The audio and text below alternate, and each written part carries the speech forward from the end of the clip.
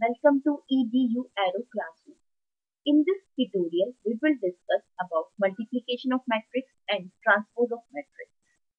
Now let's see multiplication of matrix. Multiplication of matrix A and B is possible if number of columns in matrix A is equal to number of rows in matrix B. Suppose A is order A m is to n and B is of the order r is to n.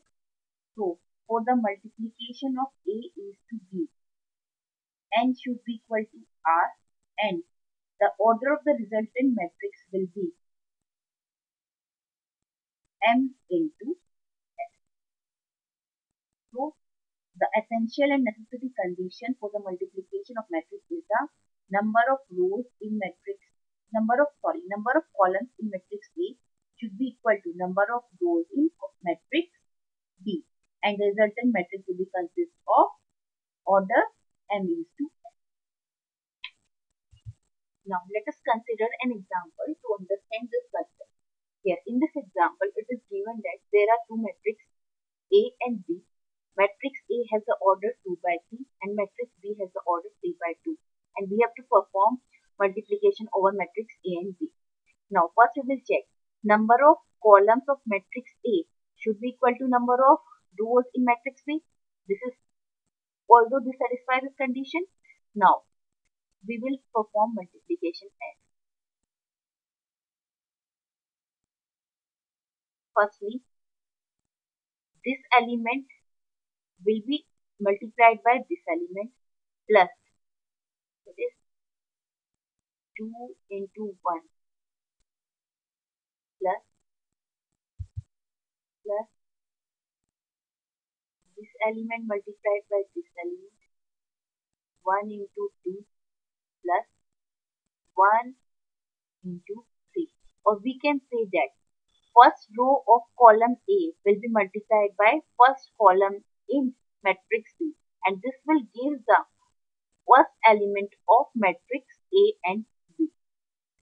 Similarly, we will here do is multiply second row of matrix A to first column of matrix B, that is 3 into 1 plus 2 into 2 plus 1 into 3. Similarly, multiply first row of column A to second column of matrix B, that is this will come out 2 into 2 plus 1 into 1 plus 1 into 4. Here also multiply second row of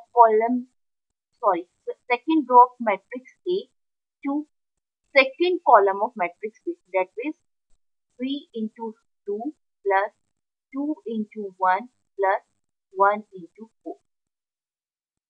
So here answer will be 2 plus 2 plus 3, 3 plus 4 plus 3, 2 plus 1 plus 4, 6 plus 2 plus 4, which is equal to 4 plus 3, 7, 7 plus 3, 10, 3 plus 4, 7, 8 plus 4, 12, which is of the order 2 by 2. Hence this is. Now, again we will see the procedure of multiplication. First, multiply the row 1 of matrix A to column 1 of matrix B, and then to get the this will give the first element of matrix A by B.